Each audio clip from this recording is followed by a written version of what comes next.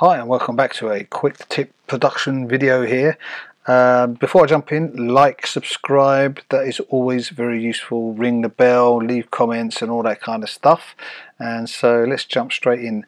This is about how to make a reverse reverb before a musical part or a vocal part at the beginning of a song, or even in the song, doesn't matter where it is. This is how I would do it. There's probably other ways of doing it, but this is the way I've been doing it for years now, so I would consider that this is probably the best way because I do it. No, just kidding. But anyway, so what I do is I've got a vocal. I pulled this in from Apple Loops, which is basically just a...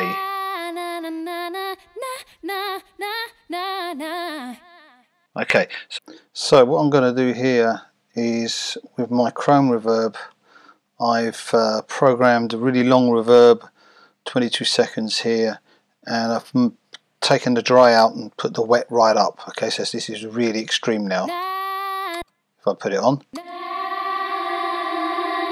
So what I want to do is I want to have just this bit at the beginning here. Let me just turn it off. Just that nah bit there. So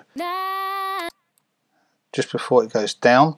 So get rid of this here. What I'll do is I'll move that along a bit here, and what I'll do is I'll bounce this in place. Now the thing is with bouncing in place, you've got to be careful, because when you open up bounce in place, it will only bounce the region that's selected. So what you have to do is you have to be careful here, and you have to bring up bounce in place, but usually you would have bypass effects plugins, but we'll take that off because we want the effects. Okay, then you'll have include audio tail in file, include audio tail in region, so I'll put them on, and then I'll go OK, and that will bounce it with the reverb. Okay, so you can see it's really long here, which is great. So now I can go back to the original here, just delete that, pull this one out again, right? Move that along to just say 8 bars, right? I'll now go into region, select reverse. Now we've got this reversed, right? So probably won't need that to be as long, so I just exaggerated it. Let's get this sounding good.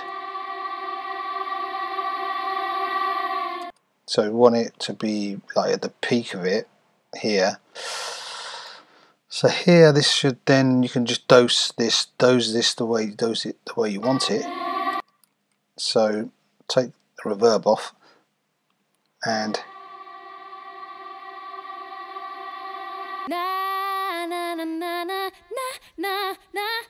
now another trick I do as well is I add the Enverb to give it a bit of funkiness with the when it's playing through. I basically selected reverb long, right, and this will give it an effect whilst it's being played.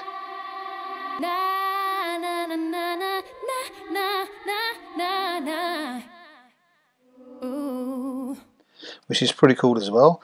You can also then add back the Chrome Reverb just to give it a bit of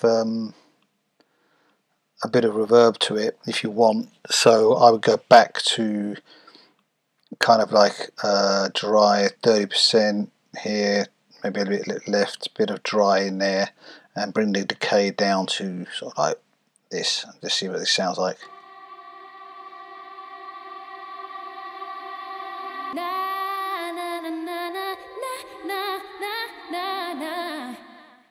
So that's a cool effect. If you're looking to do that, that's how I do it. Reverse reverb effects. You can do that obviously on anything, like you know, drums and keyboard parts, guitars, whatever you want.